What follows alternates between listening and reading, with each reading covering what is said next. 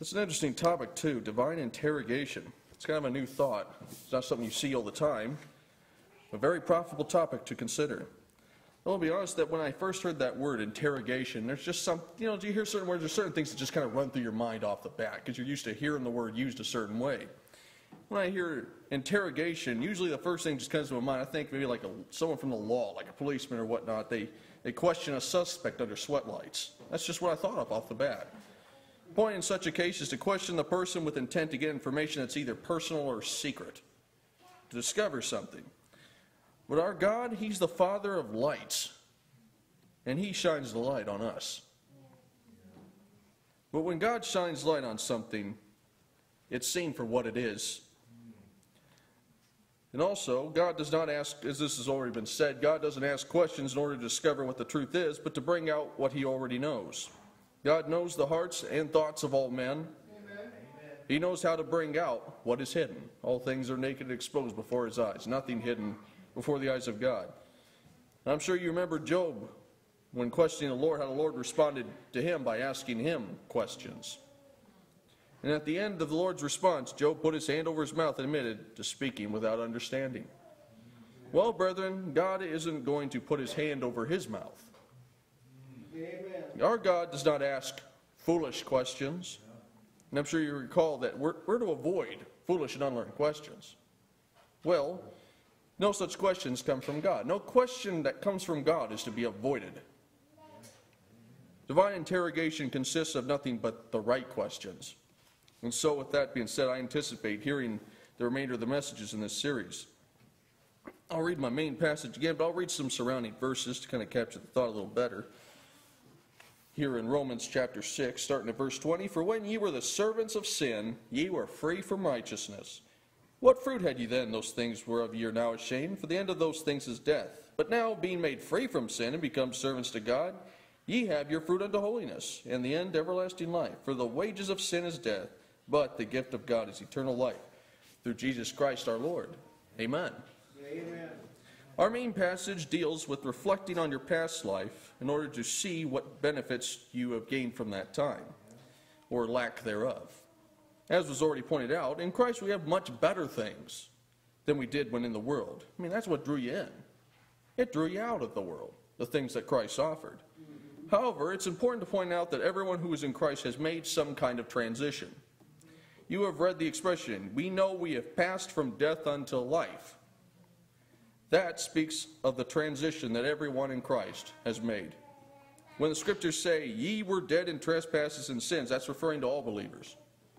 When the scriptures say, "Like all have sinned," or when it says that you walked according to the course of this world, or that you were the children of disobedience, or that you were without strength, in all cases, they all refer to believers. Nobody here started off in Christ from the womb, so to speak. We had to make a transition. We had to go from being in darkness to being into God's marvelous light. That's what we had to do to get to where we're at. We had to go from being dead to being quickened. Everyone has this transition. Amen. They went from living for yourself to living for God. Everyone has made that transition. You get the point. No matter who you are, there's no exception. Everyone in Christ has had things in their past they're ashamed of. It's dishonest for people to say, it's like, "I wasn't so bad." Scratch that out of your vocabulary when you come into Christ. You were that bad. All have sinned. Enough said right there. All have sinned. You were that bad. Jesus had to die because of you. That's bad. That's bad. But you're ashamed of that now. The shame that the scriptures speak of was caused when we became new creatures in Christ Jesus. When you were born again, that sin you lived in, it didn't look so good anymore. It didn't have like that. You weren't so attracted to that. There wasn't that urge to do it like before. In Christ, you see sin for what it is. You've actually developed a hatred for it. Amen. A hatred for things you once loved. Because you have obtained a nature like the God that you serve, you no longer have an appetite for the things of the world. The question that I'm going to be looking into that helps remind us why this is the case. Why do I take offense at things that I once loved? And why do I now embrace and gladly receive things that I hated in the past? Yeah. This is owing to a work of God. Amen. Yes, it is. I didn't just wake up one day and decide to love the things of the Lord. This world's just getting so tiresome. I'm so bored. I'm going to try something new here. I'll try God. That's not how you came to love God. I have that desire as a result of God working in me, and all other children of God can testify the same. However, we will find that although we have experienced a very evident change in Christ, and I say it is an evident change, people shouldn't be shocked when you tell them you're a believer. You go to church? You? This is a bad testimony. But you can live in such a way where this isn't a shock. People look at you like, oh, I could tell you were one of those. That's what we hear. That's why I hear at work. I knew you were one of those. Good. All right. You caught on. You catch on quick. Glad for that. Good. This isn't something to be discouraged by. Yes, you can see it. Amen. The light is shining. We also see that though we have that evident change, we're in process of being changed. We're not fully regenerate yet. We have a new nature, but we still have an old one to deal with too. And because of there's still a part in us drawn to this world. There's a temptation to go back to previous ways. All of us here have in some way a desire to, there's this desire though in us, in a part of us, to go back to our sinful ways. The scriptures say that the flesh lusts against the spirit against the flesh, so you can't do the thing that you want. There's a conflict here. You got two natures wanting to go opposite directions, like not north, and one wants to go northwest, one wants to go north, and one wants to go south, or one wants to go east, one wants to go west. It's like a tearing type thing. A tearing type thing. Paul, he spoke of the inner conflict that believers experience in Christ in Romans chapter 7. He talked about that. And we have examples of people having the real thing and then wanting to go back to the old way. Israel, very miserable in Egypt. They got delivered from the Egyptians. Delivered from that bondage. And they were promised a land flowing with milk and honey. Oh, sounds good. They were set to inhabit a land that was better than the one that they were in. Well, this sounded good to them. However, the Israelites, they had some problems. They had to travel through a barren desert, so barren of food and water that God had to sustain them with manna or else they would have died. When they got to the promised land, there were a lot of inhabitants there. Well, we can't just go in and just make our way home. There's inhabitants they have to drive out of the land in order for them to claim it for their own. Not just any kind of inhabitants, there's giants. We're no match for these people. We're puny. We can't take on these big tough people. We can't. So in view of these things, before them, the people conclude, let's go back. But that was their resolve, or resolution for this problem. Let's just go back. Go back to Egypt, the place where we were slaves. Let's go back there. The place where we were so miserable and faint that we cried out to God to deliver us from this place. Let's go back there. That's where you want to go back? God was so offended by this that he killed off that generation of Israel in the wilderness, and even there's a special chapter just committed to their remembrance in Paul's letter to the Corinthians, Corinthians chapter 10. Remember them who murmured. Remember that. Remember that. Well, in the New Covenant, we have this kind of thing too. This isn't just an Old Testament type thing. The Hebrew believers, the book of Hebrews, I believe Paul wrote this, they were on the right track too, but then they were returning back to a system of law, performing sacrifices and ceremonies. After Christ put away sins when he died on the cross, believers were going back to animal sacrifices, an inferior work. Paul had to remind them of what Christ did and how he fulfilled what the prophets were foretold and how those sacrifices and ceremonies were types and shadows of what Christ would do. He had to show them that. Christ did all of this. There is no more sacrifice for sins. Christ fulfilling those types made those sacrifices obsolete. There was no point in continuance in that. They had seen these things, but then they were going back. That required an immediate correction. I mean, this teaches us a lot about what flesh is like. No matter how good things get in Christ, the flesh is always going to want to go back. Yeah. That's a desire that needs to be crucified. Amen. And amen, we have that provision. We can just crucify that, put that to death, but also we can think this out. Thankfully, there's some good divine reasoning to help us just arrive at a right conclusion on this matter. And that's what we get from this question in Paul's letter to the Romans. What fruit had ye then in those things whereof you are now ashamed? That is, what benefits, results, or good came from those things that you did in your past life prior to you coming into Christ? By observing the fruit, these things we will see exactly why we forsook those things and came to Christ. Look at the fruit. The fruit that came from our past life always resulted in condemnation. Scriptures spell this out over and over again, pulling no punches. Prior to coming into Christ, you were condemned. Jesus said that those who believe not, they're damned. Well, there was a time where you didn't believe. So that was you at one time. It says the blood of Christ is said to have saved us from the wrath to come. Well, that wrath was coming for you at one time. To be blunt, outside of Christ, you're completely useless. This, I believe, is intended to show us the absurdity of going back to a life of sin. For a believer to go back to living for self as if no creator ever existed is total lunacy at best. Amen. The truth that the end of such thing as death is something we've already learned by experience, too. We don't have to try it out and see if this is the case. We know. I've touched the unclean thing. I know it's defiled. I've seen it. I've had the bitter taste in my mouth. I know nothing good comes from it. I've experienced it. It's who I was at one time. These are like results you know just for your own experience in the world. It isn't like a shocker. Really? Well, let's think of it just going on a base level. If you touch an electric fence and you get yourself electrocuted, what are the chances of you touching that fence again? Or if you stick your hand on a hot burner and you burn your hand, what are the chances of you doing that again? Or if you try food that's bitter tasty, do you really need to remind yourself that you don't like it? I'm sorry, to this day, from the day I tasted pea salad to this day, I still get disgusted by it. I won't eat it. I won't. It's just not, the taste is not there. Pass it to the next person, please. That's the way it goes. You get the point. Normally when you do something and you get bad result, you don't have to really be forced from not doing that thing anymore. Because you've experienced it. This is how we think in the Spirit. If God's not pleased with it, why do it? Why do it? It's the same reasoning that Joseph used when Potiphar's wife tried to lure him into her bed. Like, how should I do this wicked thing and sin against God? That's in the mindset of a believer. How shall I do that? He knew what the result of doing that thing would be. Sin against God. That's the result. So he's like, I'm not going to do it.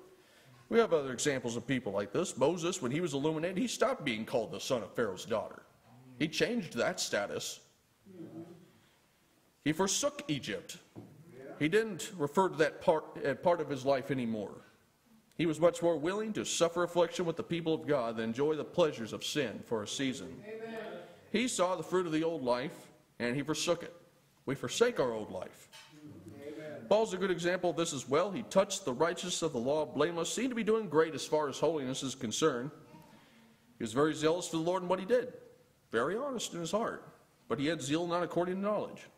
He persecuted the church of God, breathing out threatenings and slaughter against God's people, even consented to the death of Stephen. But Paul declares he did these things ignorantly in unbelief. That's the past life. That's the old me, ignorant, unbelieving. He also said he suffered the loss of all things and counted those things as dung that he might win Christ. That's the old stuff. I count all that stuff as dung. I don't have no attraction to it anymore. I don't want any part of that anymore. Those who heard him preach, they said he's preaching the faith he once sought to destroy. That's the old life, sought to destroy. That's the new him, preaching the faith. Amen. Big change. We've made big changes too. He was unfruitful in his prior life, and hence he made a turnaround. And I mean U-turn, back the other direction. Likewise, this is how we could describe our former lives. Unfruitful. Nothing good. The words of Jesus still ring true. Without me, you can do nothing. So why then would you want to go back to such a life? The Spirit reasons. When we're in Christ, we're going exceedingly. Why would anyone want to go back to their stale, fruitless, lifeless past life? By pondering this question, we see the inevitable. There is no rational reason for any believer to go back to sin. Amen. I mean, just reason it out. What can I gain from this? You know what the fruit is. You know what I mean? It says in the text, the end of those things is death. Just reason it out. Is there a just cause, a reasonable cause to go back to my former life? To leave this life and go back? You can't. There is no reason. It goes against spiritual logic itself. And on another note, there is no rational reason to not be righteous. You can't build a case against that either. You can't reason like, Can I get to God without it? No. You have to have that to get to God. It's a must. It's a necessity. Righteousness is a necessity in the kingdom. We see this result. Christ is better. That's what you're going to get every time, and you can contrast the two. Being in Christ is better than being without him. My life outside Christ, it doesn't compare to the life that I have in Christ. Not even close. I do say this in light of things that I hear said today. This is why it's so silly to have such a large emphasis on what we used to be. You know, sometimes people like to talk about their past crimes, their past offenses. It almost sounds like they're bragging about it. They're like, oh, you wouldn't believe what I used to do. I did, yada, yada. Oh, but wait till you hear what I did. You think that's bad? Wait till you hear about this. I did this and this. Oh, that's nothing. I used to. You know, it sounds like a bragging contest. We're going to brag about this? Really? I suppose some people do this to show the greatness of their deliverance, but making this a focus is just flawed to the core. Why would you want to focus on the worst, darkest, most vile part of your life? This is the part of your life you're ashamed of. Think about it. When you're ashamed of something, you normally don't want to have that thing broadcast to the world because of the reproach and embarrassment it's going to cause. Shh, don't tell anybody that. That's what people are like. But then they boast about their past sins. Now, Paul did say, you know, like I persecuted the church of God, but he didn't like go into graphic details here. Oh, you wouldn't believe what I did to some of these Christians. I did this to that person. That. He didn't do that. He summarized it. And we have this too. We have these summarized statements. You were dead. That's enough. You were without Christ in the world. That's enough. You have things like that. There's not like these details given. Now, but in Christ, though, it's good to give details. Amen. It is. We praise God that people are delivered from sin, but what you are in Christ is so much greater than what you were when you were in the world. So in Christ should be the focus. In Christ. What am I in Christ? That's the stuff we like to hear. I mean, I used to be a lot of things. I did. But what I am now is much more pleasing to hear about. It's much sounder to ear. Sometimes people can watch videos that are like this the whole time. Ugh. Ugh. Well, see, it's like watching a horror film, you know, if you talk about your past life. It's just gruely, it's grisly, it's hard on the stomach. No, let's see the good stuff. Let's see the good stuff that's good to the eye, good to the ear. Make you want to come back and see it again, you know. That's the kind of stuff we want to emphasize. So in Christ, you're always going to be happy when you hear what you are in Christ and what your brethren are in Christ. That's always going to bring joy to the brethren. That is always a better focus. The verse following our main passage makes a very good declaration. It says that we've been made free from sin and made servants to God. Now, that's an interesting thought to consider. I'm free and I'm a servant. Many people can't see the change. Either you're a servant or you're free. Well, not in Christ. You're free and you're a servant. Well, I'm glad to be a servant of the Lord. I'm glad to be freed from sin that I once lived in. And the passage states that we now have our fruit unto holiness and the end everlasting life. And what that means is that my life in Christ, it produces holiness. I know there is a lot of vain talk about holiness, but holiness that's produced in Christ, it's far from being fake. Amen. The branches really do bear fruit when they're connected to the true vine. They really are. It's not that we just start doing good, pleasant things, but that we have holiness in our nature, which naturally brings out works that please the Lord. So this shows the absurdity of returning to our past life when we see the greatness of our new life. Earlier, I talked about how some people focus on the details of their past. It's good to focus on new life you have now. Yes. I have everlasting life. That's a good thing to make known. I have everlasting life. Say that with confidence. I have peace with God. We have fellowship. Me and God have fellowship. See, that's good to share that. You see, I've been forgiven of my sins. Jesus washed away my sins. Good detail. Good detail. See, I don't crave things that offend God. I crave things above. Yeah, that's where my interest is. Yeah, I trust it's the same with you. I'm not alienated from God anymore. I'm connected to Christ, and now God looks on me with favor. Amen. Yes. The Son of God's come. He's given us an understanding. I have a hope that doesn't disappoint. I'm justified by faith. I've been chosen unto salvation before the foundation of the world. My name's written down in heaven. Praise the Lord. Jesus prepares a place for us. Jesus is coming back to take us to himself, present us faultless and blameless before the Lord our God. That's how he's going to present me to God, blameless and faultless. See you there. We're going to spend eternity with our God. See, these are details I like to hear about. When I look at all of my former life, I think the same thing that Paul wrote at the beginning of Romans chapter 6. How shall we that are dead to sin continue any longer therein? That's just what I think when I look at it. You look at what you had, now you look at that, and it's just like, what's there to go back to? What fruit did I have then? It's a rhetorical question. There's nothing there. There's nothing to go back to. It's better here. It shows you the absurdity. Like you have that throughout Romans chapter 6. Like, how shall we that are dead to sin continue any longer than angels? Like, shall we continue in sin because we're no longer under law but under grace? You see that. There's this case being built. There's no point in going back to sin. It's absurd to go back to sin when you have Jesus. Amen. You can't have Jesus and build a valid case for going back. It's just not there. In view of these good things, I would have to say it'd be pretty stupid for me to go back to a life where no fruit was produced. Christ offers things so much better than the world has to offer, and thankfully we know this by experience too. People in the world, they've forsaken homes, families, lands, occupations in order to serve Christ. And why should it be any different for me? Why shouldn't I have to give up for Christ, as others have, as Christ requires?